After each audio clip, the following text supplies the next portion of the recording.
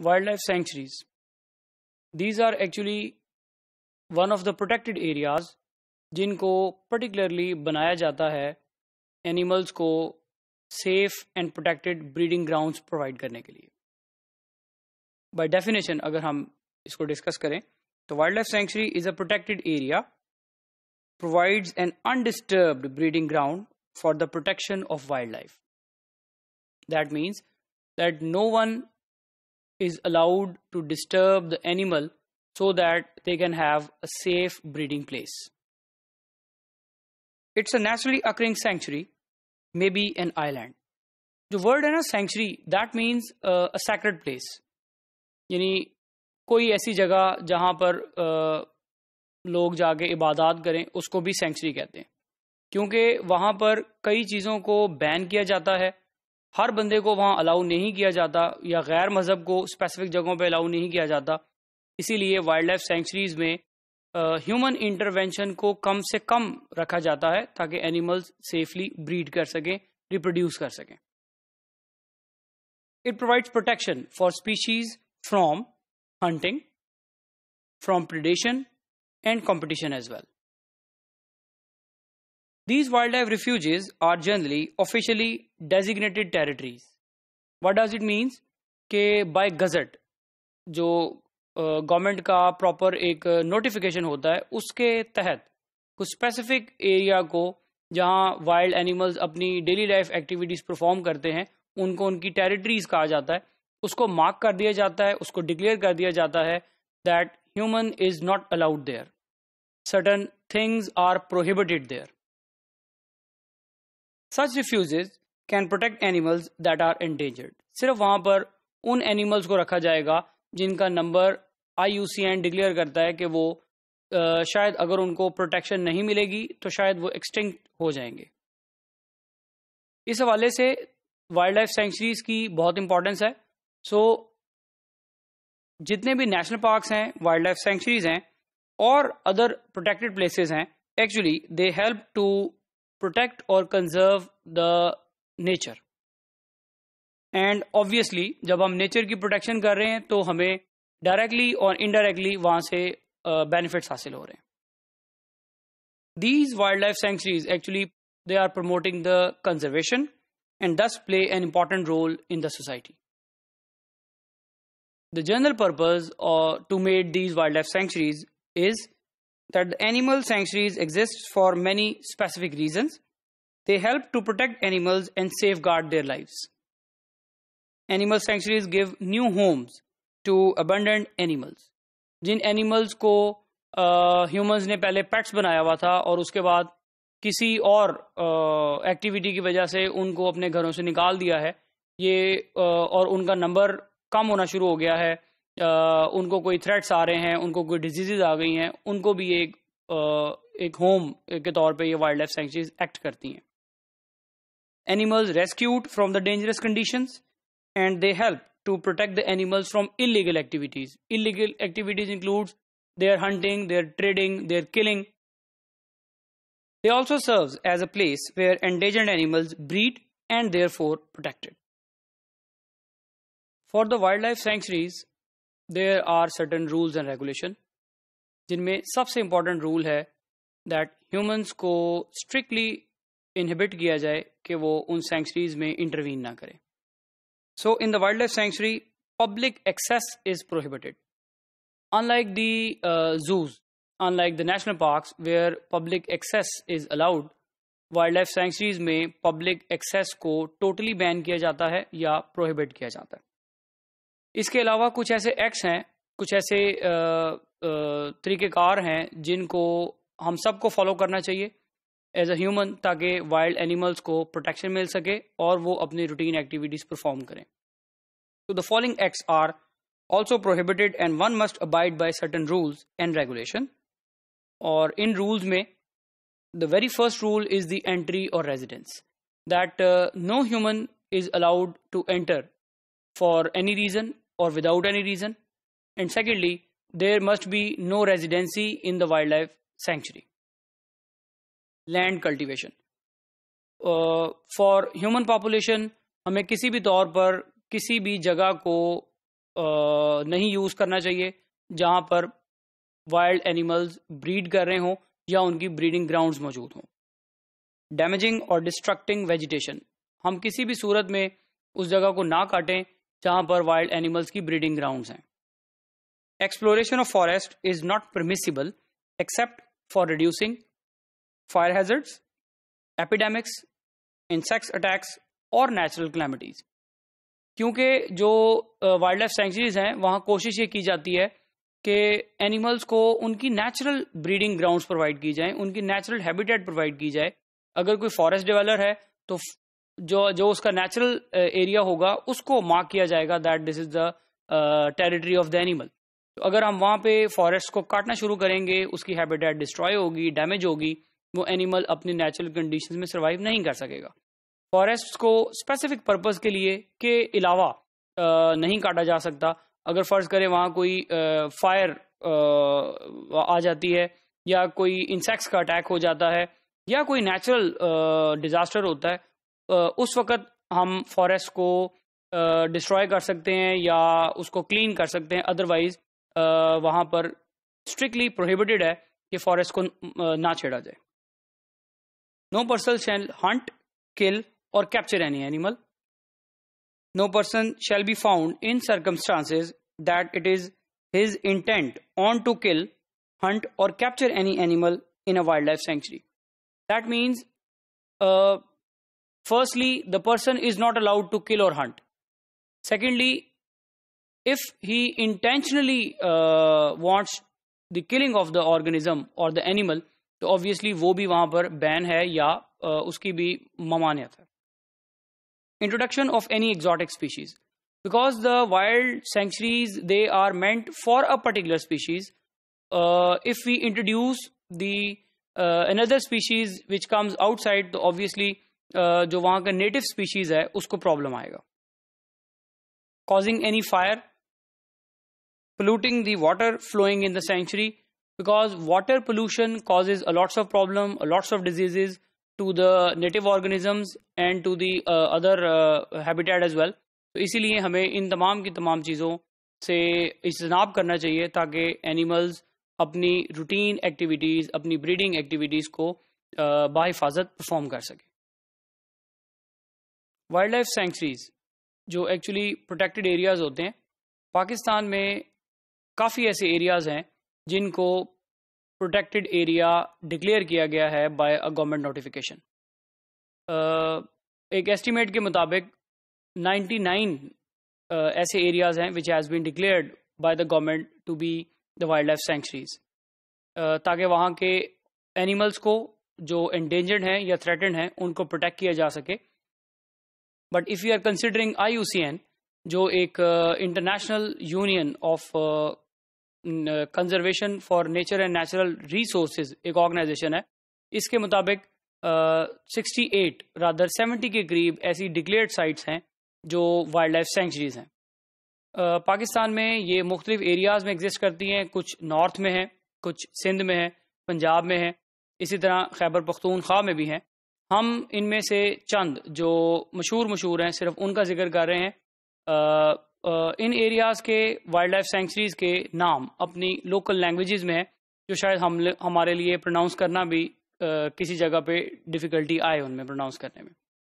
So for example अगर हम northern area की बात करें, उसमें अस्तोर बहुत इंपॉर्टेंट है, इसी तरह बल्तिस्तान और नालतर, ये 3 ऐसी वाइल्ड लाइफ सेंचुरीज़ हैं जो रिनाउंड वाइल्ड लाइफ सेंचुरीज़ हैं अपने नॉर्दर्न एरिया के हवाले से। बलोचिस्तान में बुराका, बूजी मकोला, ज़ियारत जैनिपर, चौरानी, और खैबर पख्तूनख्वा में मैंगलोट, अरगम बस्ती। इसी तरह पंजाब में अगर बात की जाए, इट्स बजवत, चुम्बी सुरला, चश्मा एंड तौनसा बैराज, डॉल्फिन सेंचुरी। इसके हवाले से अगर हम जस्ट एक लाइन में बात करें, so this is just for the protection of the Indus wild life dolphin. Cholistan, धापर, Sindh में एक लॉन्ग लिस्ट है जिनमें cut, monarchy, Kutch, they are आक्रो, कई जगहों पर इसको दे आक्रो 2 भी लिखा होता है, ढोंग, block, पिजोरा Kutch, Gulsher ढंड, hub dam, हैदरो lake, खलीजी lake, coat डिंघानो, माहल कोहिस्तान, मजीरन, मारहो कोटरी, नारा, run of Kutch and Sadnani. ये ऐसे वाइल्ड लाइफ सेंचुरीज हैं जो सिंध में मुख्तलिफ जगहों पर एग्जिस्ट करती हैं और अपने अपने हवाले से जो वहाँ के नेटिव एनिमल्स हैं उनको बड़ी अच्छी ब्रीडिंग ग्राउंड्स प्रोवाइड करें ताकि उनका नंबर एक उस लेवल पर आ जाए जहाँ पर वो किसी एंडेंजर्ड या थ्रेटेंड लिस्ट में शामिल ना हो सके। Wild life sanctuaries, these are actually the protected areas meant for the protection, and they are providing breeding grounds for the animals, in particular those animals which are under threat or declared as endangered by IUCN. The sanctuary which is under discussion is Astor Wildlife Sanctuary. As the name indicates, this is Astor. This is situated in a area which is Gilgit-Baltistan in Pakistan, and the Astor Sanctuary was announced on 22nd November in 1975. This sanctuary is actually in continuation with another very important wildlife sanctuary that is called as Baltistan Wildlife Sanctuary. तो ये दोनों sanctuaries almost एक दूसरे के साथ साथ हैं, बल्कि एट सर्टन प्लेसेस वो एक दूसरे को ओवरलैप भी कर रही हैं। अगर हम पर्टिकुलर लोकेशन देखें तो it is in Astore district. As the name indicate it's Astore, सो ये नाम एक्चुअली उसके डिस्ट्रिक्ट की वजह से है। दिस इज़ बिटवीन नांगा पर्वत and in particular this is in Gilgit Baltistan, Pakistan. Area wise this century covers a huge area and this is almost 41,440 hectares. The particular and distinguished features of this Astor Wildlife Sanctuaries, they are, that is the altitude is from more than 1,000 to 6,000 meter. It is durable and precipitous geography. That means certainly there may be certain raining, कभी हो रही है कभी नहीं हो रही, तो वो एक बड़ा अच्छा environment provide करती है एनिमल के मूड को ठीक ठाक रखने में, so that उनको अच्छी ब्रीडिंग साइट्स मिल सकें और वो रिप्रोडक्शन के हवाले से अपनी जो परफॉर्मेंस है वो बेहतर शो कर सके। They mostly consisting of Meta sedimentary stones. Similarly sometimes there seems to be certain igneous stones as well.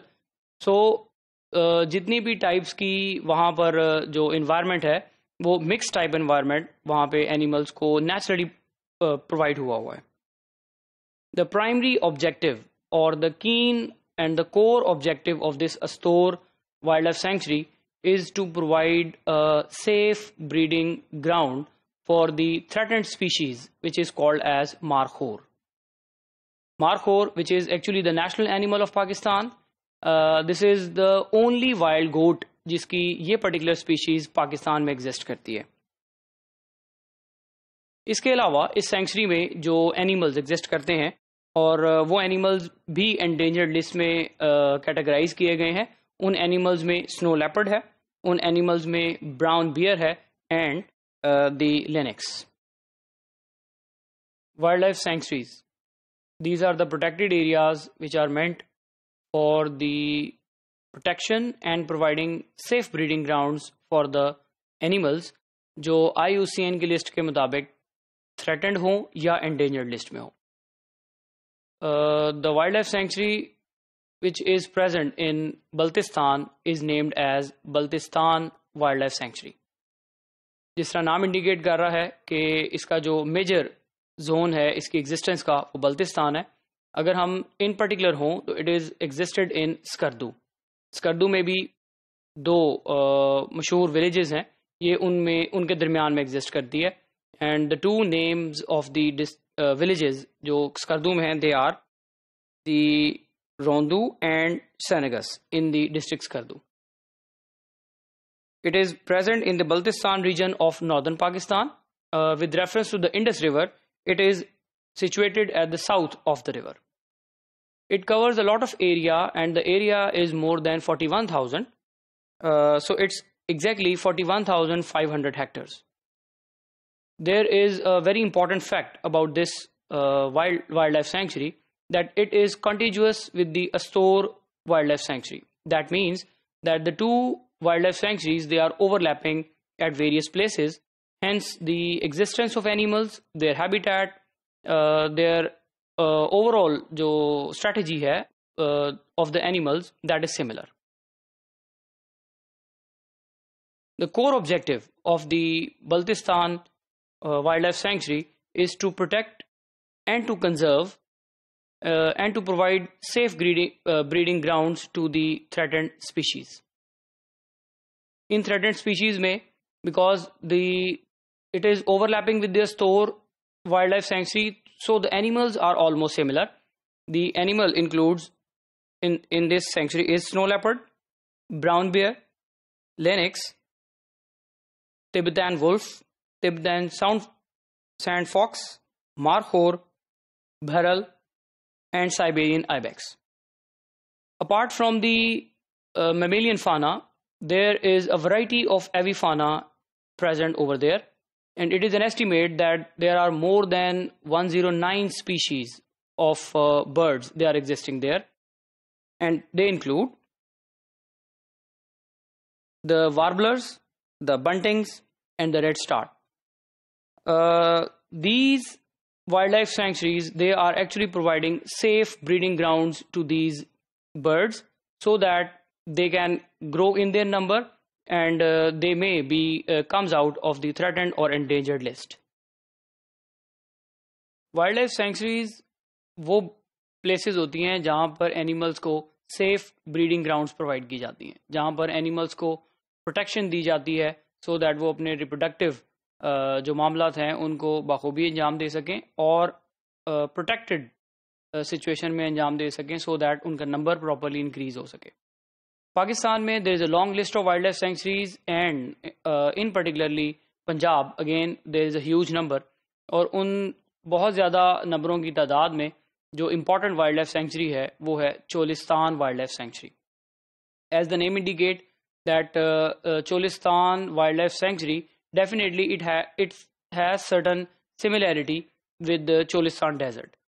So the desert is actually covering a huge area, but among the desert, government ने through notification declare किया है that a particular area has been designated or assigned as Cholistan Wildlife Sanctuary.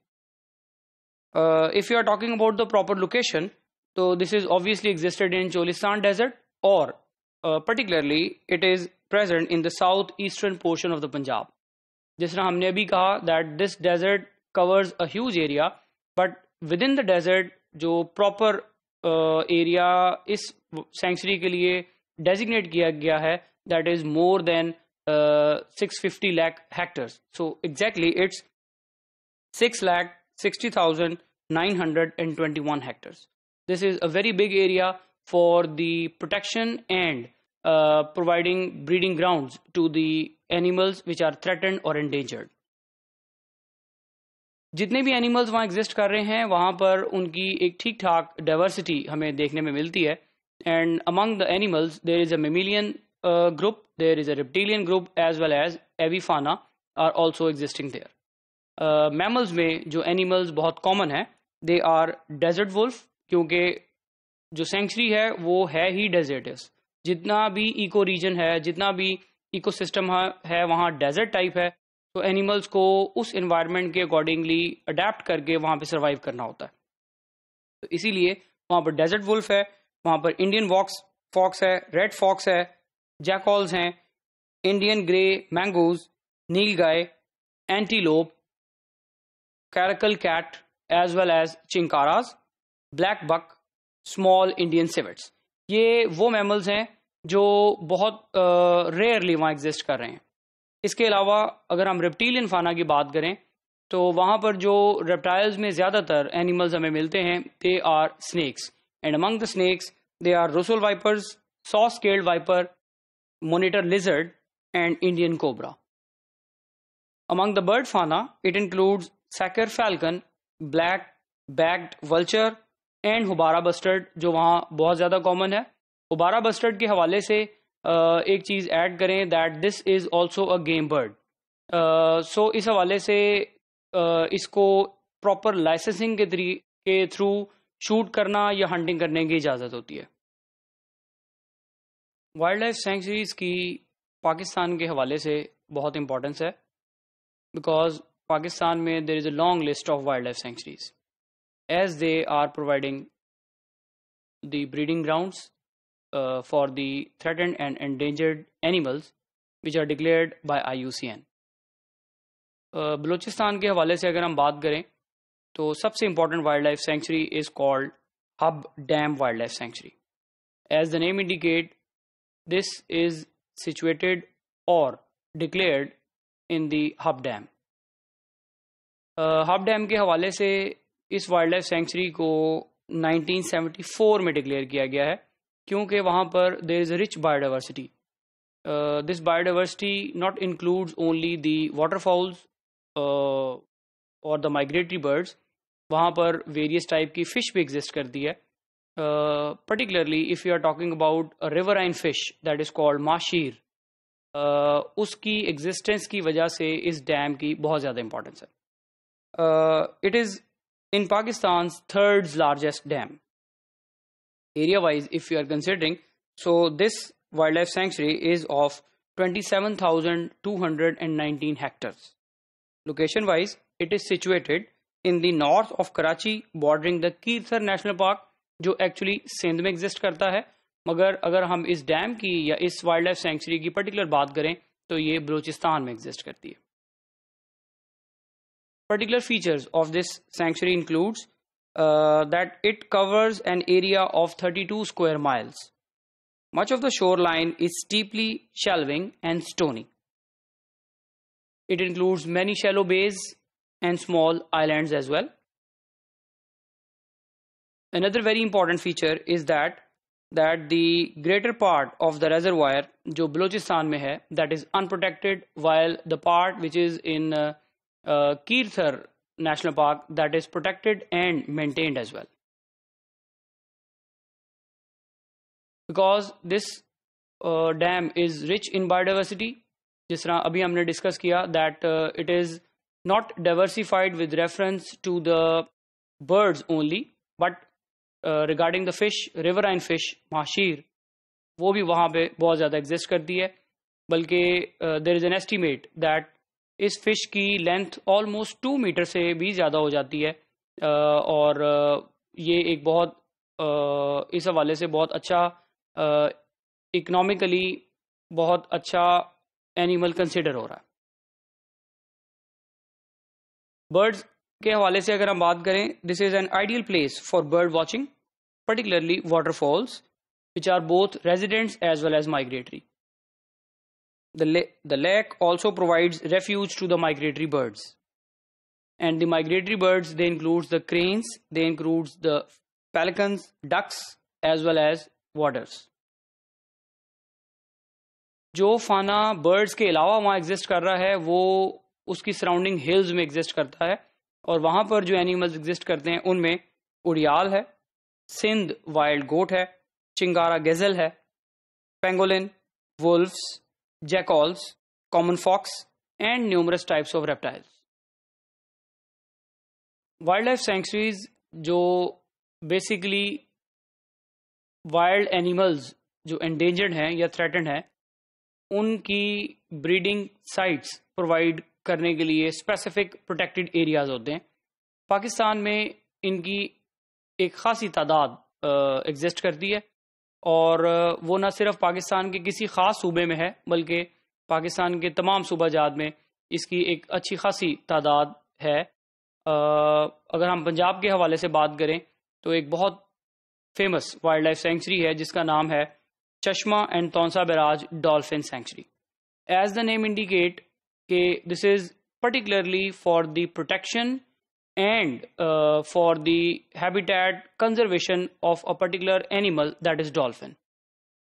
इस wild life sanctuary को 1972 में publicly open किया गया, जब 1970s के बाद डॉल्फिन की तादाद इस हद तक हो गई कि अब इस एनिमल को किसी तरह का ख़तरा ना हो, तब इसको रिक्रिएशनल पर्पस के लिए पब्लिकली ओपन किया गया है और डिक्लेयर किया गया है that this is only meant for the conservation of dolphin.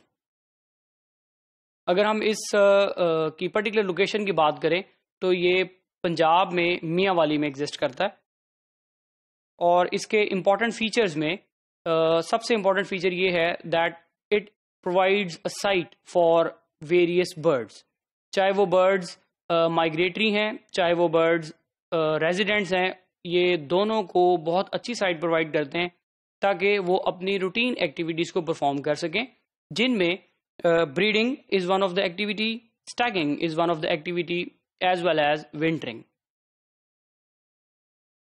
There is an estimate के हर साल जो माइग्रेटरी बर्ड्स हैं उनकी तादाद में इजाफा होता है।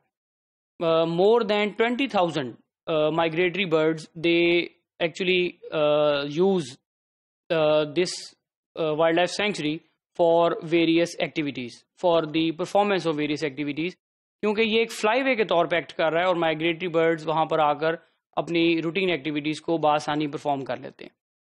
जो बर्ड्स यहाँ पर ज़्यादा रेजिडेंट्स हैं या जो बर्ड्स ज़्यादा यहाँ पर आके रुकती हैं, उन बर्ड्स में एंटिडी जो एक बर्ड्स की फैमिली है जिसमें डक्स, गीज और सवान्स आते हैं, ये इसमें शामिल होती हैं। ये जो एंडेंजर्ड एनिमल है डॉल्फिन, ये इस इंडस रिवर के अपस्ट्रीम और डाउनस्ट्रीम दोनों तरफ बड़ी आसानी से एग्जिस्ट कर रहा है। इस वाइल्ड लाइफ सेंचुरी को बचाने के लिए या इसके साथ बहुत ज़्यादा इश्यूज आ रहे हैं, मल्टी डिसिप्लिनरी इश्यूज इस वाइल्ड लाइफ सेंचुरी को फेस करने पड़ रहे हैं, जिनमें सबसे बड़ा ऑब्वियसली इशू हैबिटेट की डिस्ट्रक्शन का हो सकता है, ह्यूमन इंटरवेंशन का हो सकता है। अगर हम इसको पॉइंट वाइज डिस्कस करें तो the very important is limited cultivation is practised inside the wild life sanctuary. अगर आप ख़ास तरह की चीज़ों को वहाँ पे ग्रो करेंगे, ख़ास तरह की प्लांटेशन को वहाँ ग्रो करेंगे, तो ऑब्वियसली पर्टिकुलर तरह के ऑर्गेनिजम्स ही वहाँ ग्रो हो पाएंगे, पर्टिकुलर तरह के एनिमल्स ही वहाँ सर्वाइव कर पाएंगे, वहाँ पर डाइवर्सिटी नहीं हो सकती। Another is the clearing of natural vegetation. The natural habitat if you are destroying it, वहाँ पर वाइल्ड लाइफ की एग्जिस्टेंस ख़तरे में पड़ सकती है, उसको प्रॉब्लम आ सकता है। इसीलिए for the human benefits vegetation की रिमूवल किसी भी वाइल्ड लाइफ सेंचुरी में नहीं परफॉर्म करनी चाहिए। Alteration of the natural ecosystem, degradation और degrading the wild life habitat, invasion of the alien species and ultimately the adverse environmental impacts. सारी की सारी चीज़ों को वेरियस तरीके से प्लान करना चाहिए। इस पर्पज़ के लिए ख़ास तौर पे इंटरनेशनल एजेंसीज़, जो फंडिंग एजेंसीज़ हैं, जो प्रोटेक्शन के लिए काम करती हैं, उन्होंने पाकिस्तानी एजेंसीज़ के साथ मिलकर कुछ सस्टेनेबल मैनेजमेंट प्लान्स दिए थे इस इंडस डॉल्फिन की प्रोटेक्शन के लिए या इसकी कंजर्वेशन के लिए, और उनमें से एक जो इम्पॉर्टेंट और रिनाउंड प्लान है that is Indus river dolphin conservation project. इस प्रोजेक्ट की इफेक्टिवनेस की वजह से ही जो इंडस डॉल्फिन है उसका नंबर इस हद तक आ गया कि अब इस वाइल्ड लाइफ सेंचुरी को फॉर रिक्रिएशनल पर्पसेस बआसानी से देखा जा सकता है और वहाँ पर लोग जाके इसको एंजॉय भी करते हैं। वाइल्ड लाइफ सेंचुरीज जिनकी तादाद पाकिस्तान में 90 से ज़्यादा है, और there is an estimate that they are more than 99 wild life sanctuaries इन पाकिस्तान। पाकिस्तान के हवाले से क्योंकि हम बात कर रहे हैं, सो इन वाइल्ड लाइफ सेंचुरीज की एग्जिस्टेंस पाकिस्तान के हर सूबे में एक ठीक ठाक अमाउंट में है। विद रेफरेंस टू सिंध, जो एक बड़ा सूबा है, इसमें जो फेमस वाइल्ड लाइफ सेंचुरी है that is called as ran off कुछ वाइल्ड लाइफ सेंचुरी। जिस तरह नाम यहाँ बता रहा है, इट्स कुछ, या कुछ लोग इसको प्रोनाउंसिएशन में कच्छ भी बोलते हैं। This is actually part in India. In particularly अगर हम इंडिया के हवाले से बात करें, सो ये गुजरात का एक डिस्ट्रिक्ट है, वो गुजरात जो इंडिया में है उसका डिस्ट्रिक्ट है कुछ या कच्छ, इस हवाले से इसका नाम रैन ऑफ कच्छ है। This is actually a great ran off Kutch जो एक सॉल्ट मार्श होती है। This is located in the थर desert, Kutch district of Gujarat, India and Sindh province of Pakistan. सो पाकिस्तान में the exact location is in Sindh, while अगर हम इंडिया के साथ इसका जो ओवरलैपिंग है वो गुजरात में कच्छ डिस्ट्रिक्ट के हवाले से है। This is reputed to be one of the largest salt desert in the world, and location wise this sanctuary is a part of great थर डेजर्ट, सिंध, पाकिस्तान। एरिया इसने ठीक ठाक एरिया कवर किया हुआ है, और ये जो एरिया है that is spread over 5,66,375 hectares. इस वाइल्ड लाइफ सेंचुरी के बड़े टिपिकल और बड़े पर्टिकुलर फीचर्स हैं। इन पर्टिकुलर फीचर्स में देयर आर सैंड ड्यून्स, और ये जो सैंड ड्यून्स हैं they are very heighted. There is an estimate that they are more than 170 meters tall. They are broad interdunal valley of alluvial soil, a very particular typical soil जो वहाँ exist कर रही है, क्योंकि this is a salt marsh. So वहाँ की जो soil होगी definitely वहाँ पर salt की concentration routine से ज़्यादा होती है। Integral with large run of Kutch across the frontier with India. It is permanent saline marshes. Saline means more salt. The other typical features includes coastal brackish lagoons, tidal mud flats, estuarines habitats. Along with these typical feature, there is a limiting factor as well, और वो limiting factor definitely इनकी water के हवाले से है। water की scarcity होती है वहाँ पे, because where there is high salt, obviously the water is in low concentration or amount. So scarcity of water remains the potential threat to this ecosystem. So definitely इस scarcity को maintain करने के लिए जो animals हैं, जो organisms, चाहे वो mammalian fauna है, चाहे वो reptilian fauna है, चाहे वो birds के हवाले से हैं, उनको अपनी habitat को इस salt environment के accordingly manage करना पड़ता है। जो वाइल्ड लाइफ यहाँ पे एग्जिस्ट कर रही हैं उनमें फ्लेमिंगोज बहुत ज़्यादा कॉमन है। It is an estimate that 1% of the biogeographical population is existed in this wildlife sanctuary. It includes Indian bustard, it includes Hobara bustard जो एक game bird भी है, it includes Sarus crane, hyenas.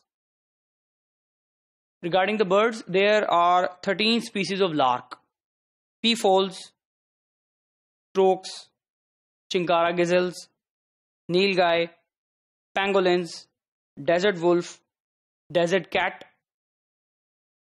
This wildlife sanctuary is a famous home for wild ass. Indian wild ass की जो sanctuary है उसके लिए ये wildlife sanctuary बहुत मशहूर है.